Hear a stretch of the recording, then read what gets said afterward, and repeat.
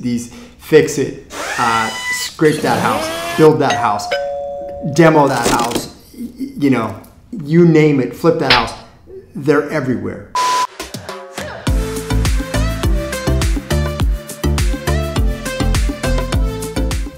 Hey guys, Mark Magstadt, local real estate expert here in San Diego. And today we're gonna have a little fun. You guys have been asking, and today we're gonna do a react video for Modern Family.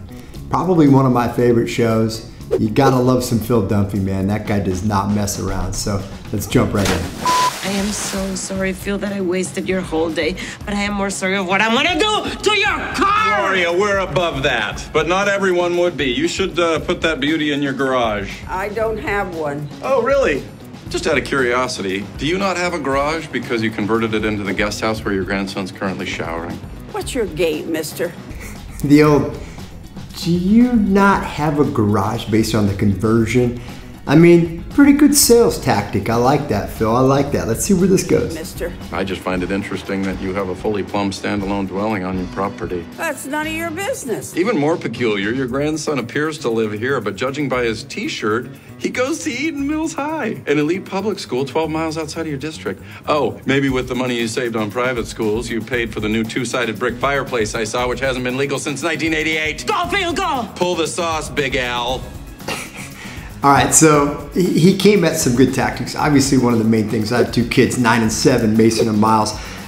Schools were huge in the district that we live. So obviously, that's one of the main driving factors. If you have kids, you want to buy something that's in a great area, great proximity, because the easier it is to get to that school, easier it is to get activities, sports, all that stuff, the more you're gonna love it. So I like that, Phil. You gotta stick within your neighborhood and stick with those great schools.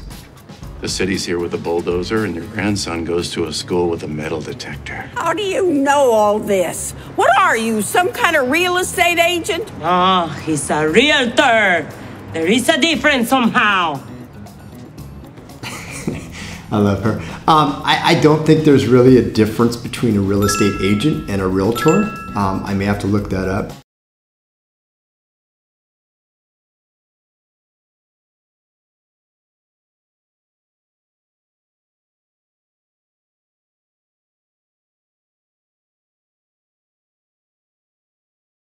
Bring up some good points. I love the fact that ADU, accessory dwelling unit, it's a separate structure that you can add to a property, increase value, use it as a potential rental unit, but also have the grandson in there. So, final lesson, always be willing to walk away. So my dad actually did teach me that back in the day. You have to be willing to walk away. And if you can walk away, hopefully they'll call you back. But if not, the sale wasn't meant to be. I come to you first because we're old friends. It's Lon. Yeah, hey, listen, it's a steep price on this one, but don't blame me. I'm pocketing less than the kids that, made this thing. The Beagle has landed. Sorry, Jay, none of these are selling. Even the ones that look like hotcakes? Maybe a puppy will cheer you up. I told you, not gonna happen. All right, so we all know that puppies will cheer you up. We recently, during the pandemic, got a puppy. Love that thing like no other. So anytime you spin a puppy into the aspect, and we've done this a few times, clients have come over, they're like, we need a little bit more yards. So then you take them to a property that has like this beautiful lawn, and you're like, oh, think about Fido or Frodo in this backyard, just enjoying, cruising around real grass. So I love it. I can't give these things away. Forget everything I taught you today. I don't know what I'm talking about. Hey, mister, my dad was about to give you the deal of a lifetime. 100 dog beds for $100. So you can give one away with each new dog. $100, huh? I can see you're not serious. Slow down that tail, buddy. This is leaving with me. Behold the unsellable house. 2 years on the market, it's crushed the soul of every real estate agent in town. All right, so the unsellable house. In this market, there's no such thing. Believe it or not, it doesn't happen. Although the team of ladies that I work with, Maxine and Marty, we have had some homes that have been on the market 3, 4, 5, 6, and upwards of 7 years. We consider them unsaleable. A lot of times what happens, it's not they're unsaleable, it's the dang price. Price and motivation determines the sale. So anyway, let's watch this. You're going to love your very own Man cave closet, man closet. Who loves basements? All right, so, funny thing is I actually have a man closet. My wife, it's on the patio. We used to have a surfboard in there. We used to have a ice chest, and that was it. I had a good friend of mine come over. We remodeled it. I have a TV, I have a stereo, I have some red Solo cups, and I have a refrigerator. It's a man closet, so they do exist. I got a basement for you. Watch your step coming down. Because it's a finished basement, you can actually count the square. Huh. I don't think this house is kid-friendly.